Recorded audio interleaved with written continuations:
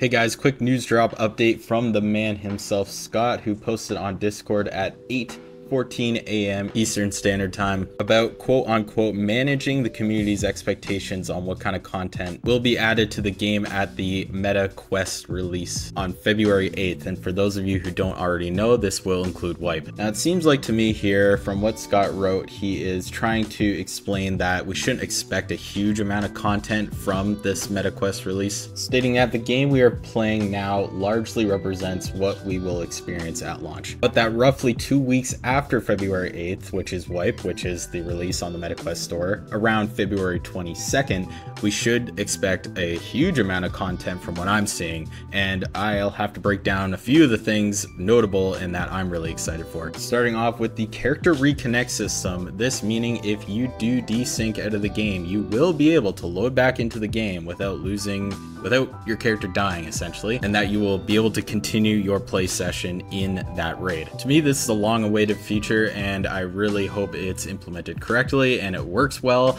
Desync and like your game crashing hasn't been much of an issue recently because these guys are making this game, are working really hard to make this game very playable.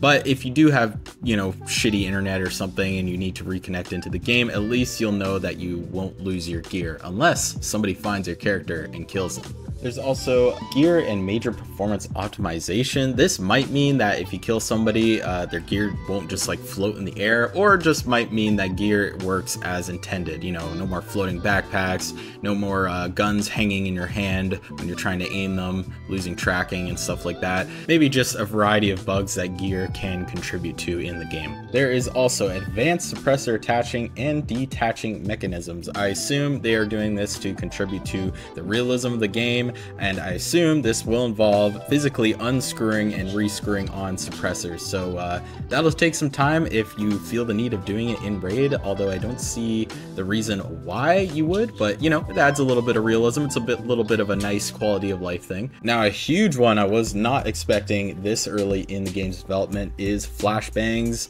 and I guess a rework to smokes or different kinds of smokes, but flashbangs are huge because grenades are kind of useless right now, I feel, just with their damage radius and the way they pop. They're just annoying. I don't like to use them. Clearing rooms is going to be way better with flashbangs as opposed to grenades that are likely not to do anything when you're trying to clear a room. This will add so much strategy and a different angle to how you like to play this game. I'm really excited for that. Another couple of huge ones is Maka expansions with 2 new interiors and a Maka underground, which comes with a Maka Phoenix boss. These are huge. I think it's going to be the rest of Maka Yes, and the underground subway sewer system with the boss. I hear he has a flamethrower or something like that. That'll be really, really cool. What I'm not seeing here is the UI rework or the AI rework.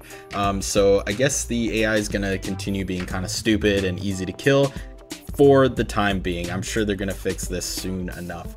I'll try to run through the rest of these pretty quick because this video is going to go on really, really long. But there's also new and improved NRS system. Maybe they're adding new injectors, something like that do different things to your character. There's a new chapter selection for videos in the tutorial, a more stable saving system, which is nice. A new whiteboard system, and potentially more. That is very exciting. I am looking forward to all of these new content and features added to the game 2 weeks after February 8th, or around 2 weeks. Let's, Scott's whole point of this post is to manage our expectations, not to expect a whole slew of new content, but that this is around generally the stuff that you can expect. Give or take, he says. They might take some stuff out, they might add some stuff in. So I'm looking forward to it. I hope they add a new map. I'm kind of doubtful at this point, but they could. Anyway, there's one last thing I forgot to mention, and it's the in-house built streamer cam system. I don't know what this is. Could somebody please educate the rest of the community and everybody here on YouTube of what that is and how that will help anybody? I'm sorry I haven't read about it. I literally made this video coming off of work, and I just don't know anything about this. So let us know in the comment section below what that is. I also want to mention to you guys that I stream this game almost every single day here on YouTube or over on Twitch.